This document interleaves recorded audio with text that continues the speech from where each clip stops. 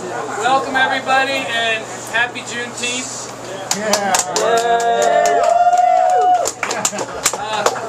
My name's Henry Corra and I'm the filmmaker, and this is Jeremy Amar, my producing partner, and this is the world premiere of our latest film, documentary film entitled The Disappearance of McKinley Nolan.